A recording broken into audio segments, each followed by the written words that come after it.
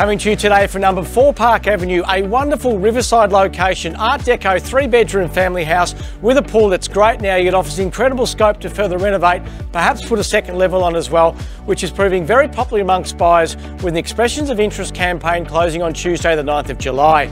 With the roller coaster ride of interest rate commentary, including the current talk of a potential hike, we begin today with a far more positive article from The Conversation stating that 3/4 of experts who took part in a financial year forecasting survey expect interest rates to be lower before the middle of next year.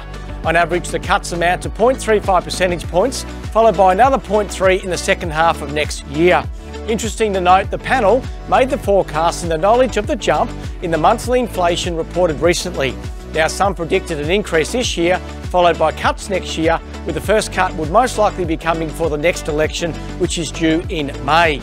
Now, another point to make was around lower inflation. The panel expects to be back within the Reserve Bank's target band by the middle of next year. Let's hope they are right.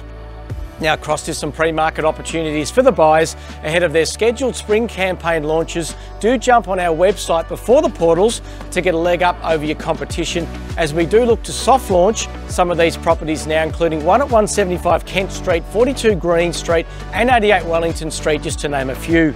And to finish up today, a huge pat on the back goes to my direct team, Phoebe Narikis and Ethan Labser, who cracked 100 sales for the financial year, which is a real testament to their hard work and commitment to our clients who've entrusted us with their sale.